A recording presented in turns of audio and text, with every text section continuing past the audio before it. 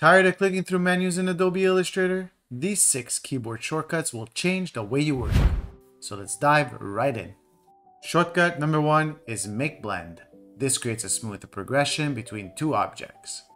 So I select the yellow swatch, Shift select the red swatch, and press Ctrl or Command plus Alt plus B. Instantly, Illustrator generates a blend that looks like a color gradient, but made from vector shapes. To convert these into editable objects, I go to Object and Expand Appearance.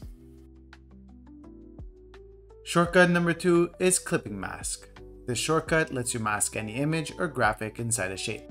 In this example, I'm using a vectorized Nike logo and a high-res celestial background in it. But before that, there's a crucial step. I need to turn the logo into a compound path because Illustrator only allows a single shape to act as a mask.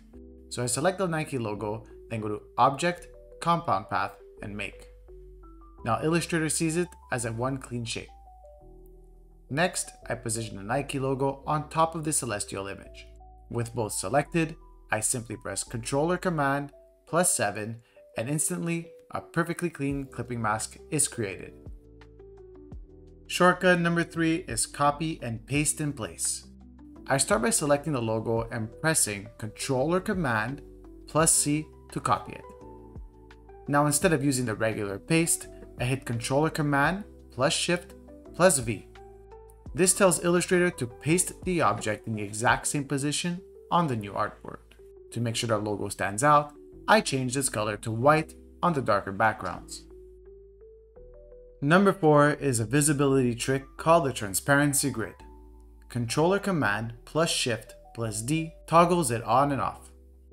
Ever exported something with weird white backgrounds? This shows you exactly where your artwork is transparent. It's super helpful when designing logos, stickers, or any file that needs a clean cutout.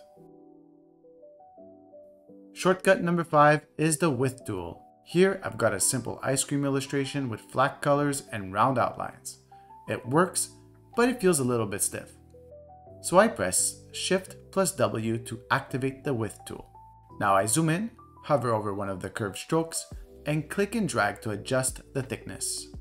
You'll see it creates this elegant taper, thicker in the middle and thinner on the ends.